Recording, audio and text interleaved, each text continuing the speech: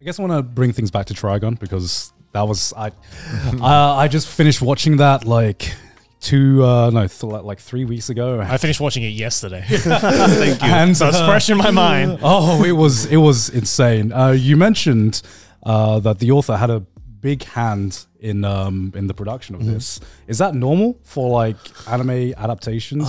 Not normally. I mean, normally the author is focused on drawing their manga. Yeah. Right. So people involved, everyone involved, want to have that author keep on doing that. Yeah. So they might just review certain key points of the production.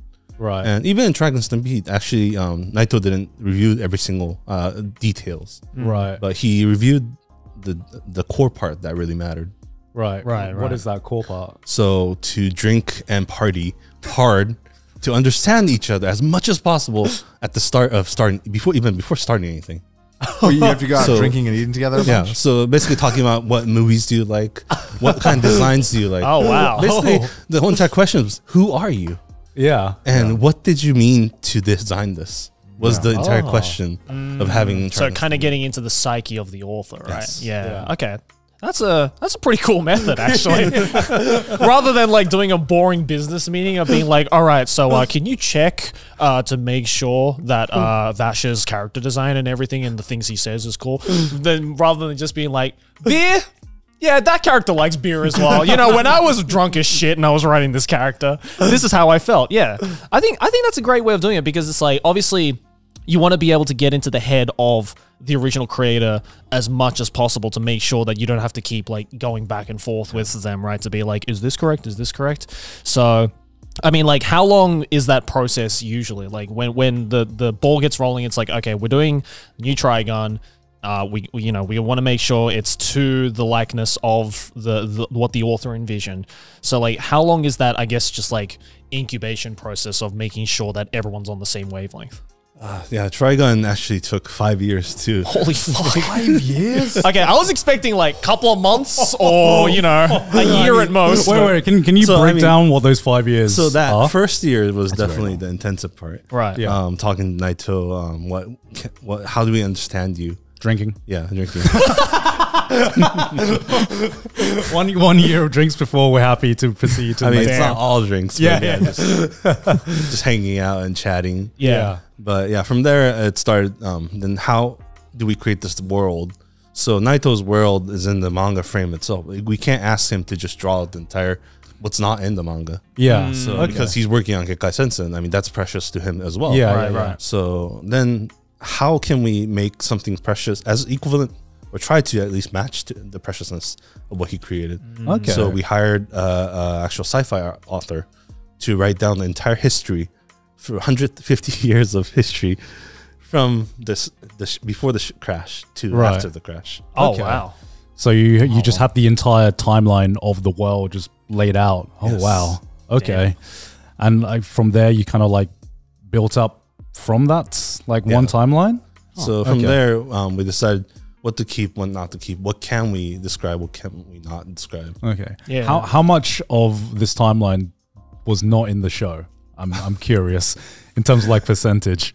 Percentage is difficult, but I mean, Was it like the majority? Or? There's a lot of hundreds of pages before the crash, so a lot of it that's not included there. I don't know what the crash is. Should I know what that is? So in 98 Trigun, they It's been so long since I watched it. Yeah.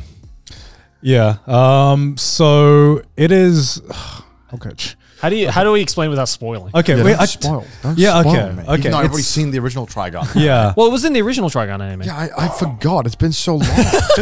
So in the original Trigun, even though it's kind of like a Western, right? It's obviously not set on Earth, right? And so humanity has found a way there.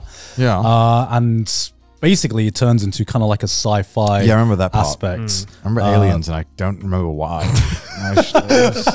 Because I feel it's not until like the last Yeah, like it 4 was- or 5 episodes. I don't Yeah. know. I was like, what? I was like, okay, but cool cross go. And then Vash goes Super Saiyan. Right? Yeah. Because I feel like a lot of the sci-fi aspects in the original Trigun, that was almost not like one of the core aspects of the show. It definitely came in like halfway through, but I feel like Trigun Stampede, the first big difference I noticed was you're like, from episode 1, this is a sci-fi show. way more We are sci-fi. leaning into that right now.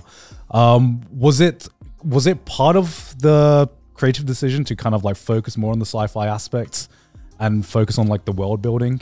Yeah, the director, one of his specialties is his question in designing everything is, where are you from? Where are you going? Right. So in Trigun, they had to know where these characters are coming from Right. and what their objective is and where they're going to the end. Oh, okay. So going back to the timeline, how much didn't you put in the show, or how much did you actually show out of everything that all this work that you did before in terms of building this world? Well, my partner says that we could make like 5 more shows. Oh my god. Based off this. I feel like you could release that sci-fi book as like an episode 0. Yeah. You know, like a light novel or some kind. I feel there's, because like you could definitely feel, you know, there were definitely in the way that the story was structured, when you get to know more about the crash and the history behind the crash, there's definitely a lot of vital information there that is important to the present day of whatever episode you're watching, which, you know, obviously is great because it gets you way more invested into the storytelling. But there were also a lot of details where I'm like, okay, but I kind of want to know a little bit more about this, because that would just get me even further invested. But obviously, there's a 12-episode time limit, right? So you can't fucking go all out with it. Like, you know, the Dune movie did the exact same thing, where it's like, we'll sprinkle in some like hints of backstory. Why is it always 12 or 24 episodes? That's how the TV structured broadcast in Japan. Damn it. Yeah. Okay. I was like, damn, there's got to be a cool reason. Just TV contracts. Okay. All right. But some of them go direct to streaming and don't even air on TV in Japan. So, but they still keep that 24 or 12. Netflix doesn't. You think about Edge Runners, that was 10 episodes. I guess so, yeah. But then even on Netflix, a lot of the anime do still go at 12 or... And then, you know, if you go to like OVA stuff like that, like Fully Cooley was only 6 episodes. Castlevania started off as 4 episodes, and then 8 episodes. So, I mean, I feel like it's a difference between, like, let's say, a Netflix original produced anime and something that Netflix just bought out. Which That's like a big chunk, though, to decide in one go. Like, what if you have like 16 episodes where it's like, do you just trim it down, or do you try and find stuff to fluff I mean, that's out? the entire dilemma every single anime right. producer Yeah. feels, director feels. It's either too quick or way too slow. Yeah, so if it's based on manga, it could be ideally 16 episodes, but they can only use 12. So what do they do? Okay, so like, oh shit, I have so many questions, but I guess go into the manga thing. So you have a manga, you have to adapt, like let's say Trigun or Beastars. How do you position it so that the season ends on like a banger? You know, on like what feels like a season ending? Yeah. And what if there's no like natural breaking point? What's the creative process around condensing everything into 12 episodes? So in case of Beastars and even Trigun, what we do is the same. We actually take everything apart first. Right. And we look at what is the tempo of the film, what is the tempo of the story, and what's the how can we keep everything, but still not some part we had to cut it all out. Right. So basically, everything is kind of like everything has to be planned around like kind of like a self-contained story arc is what I'm getting. All right. So going back to Trigun, you have your timeline. What comes next after the timeline? So timeline, as we're developing timeline, we're developing concept arts. So then it comes into what ideas can emerge from this storyline visually. Right. Okay. So, I mean, we were working with Tajima Koji. He's the guy behind who designed the new Venom in the live action Venom. Okay. And so he's excellent.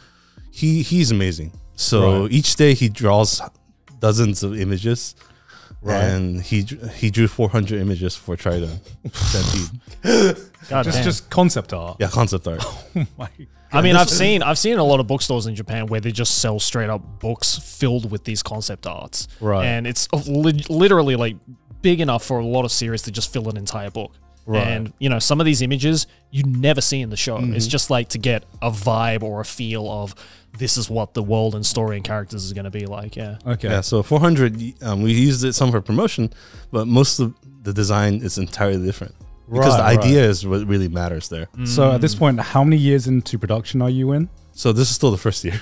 Still the first year. Has the script been written yet? No. Okay. So you have your concept art, and then I guess you kind of like narrow down what kind of vibe. Yeah, so we made the entire foundation into the year. Right. Then from the foundation, we started writing the script. Okay. At this point, was character design like a thing, or No. Design has a purpose. Right. Like industrial design, Right. always has a purpose. Was the concept for Trigun. Okay. So okay. it's not that I like this style design, I don't like this design. It's why are you designed that way? Okay. Like, does it work in the world that it's set in? Right. So it's like, can you break down what concept art kind of like is? What is it that is being drawn, and what kind of like thing is being built on? So for example, like create it's really hard to describe without the concept art in front of me. Like a feeling. I suppose. Yeah, like a feeling. Yeah, Like, I mean, it's something definitely. That concept art does it? How much can we inspire the scriptwriter, the director, the designer? right. To give more of a picture of the world, Yes. as opposed to kind of flesh it out.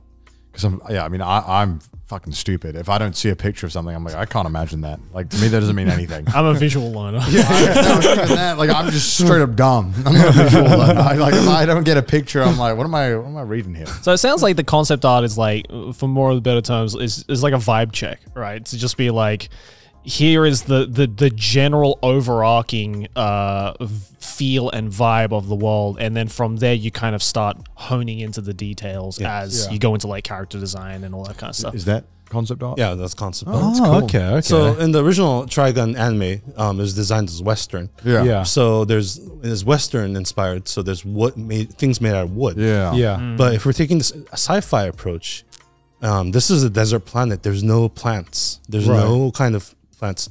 So if human civilization brought in a crashed ship, there's no wood used on the ship. Yeah. So where does wood come? So it doesn't come from anywhere.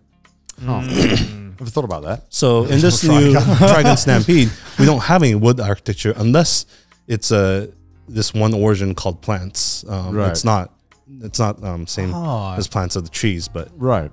I never thought about that until Yeah. now. Trigun. Oh my god. Because when you see like the towns and cities in Trigun, I can't explain it. It just feels like, yeah, that could be real. It's sometimes you just watch a show where the world just makes sense on a subconscious level. Do you know what I mean? Where sometimes you watch a show or play a game and you're like, I don't know why this world operates this way. Yeah. And you can't really say why it doesn't make sense. Just something just feels wrong. But one thing I got from watching Trigun Stampede is that it feels like a world that just exists. Yeah, like you don't stop to question it. You don't stop to question it, Yeah. and it's not like every detail is spelt out, but it feels like your brain just accepts it on a subconscious level, and I guess I'm like kind of figuring out why that is now.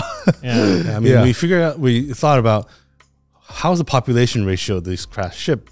Where did they focus on? So the Asian population focuses on here. Other population focus here.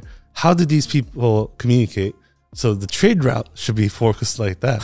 So those are all things we thought about. How deeply did you go into like these little details on the the macroeconomics? I mean, the book is like this big. So. Oh my god.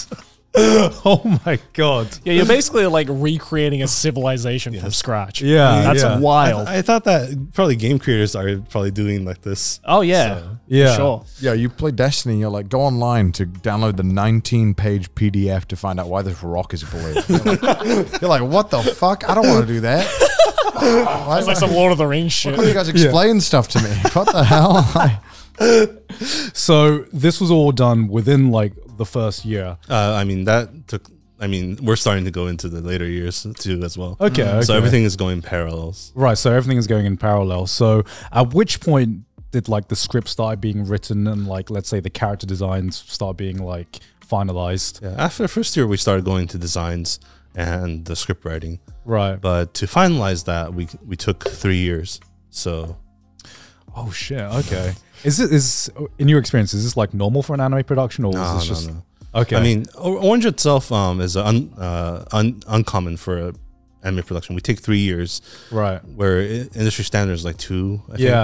That's what I thought as well. Isn't that crazy to think? Like, you say 3 years very casually, but that's the time that Trash Taste has been around. Isn't that wild to think about? You guys could have a Trasty Sammy. If we started working on episode 1, it would be done right about now.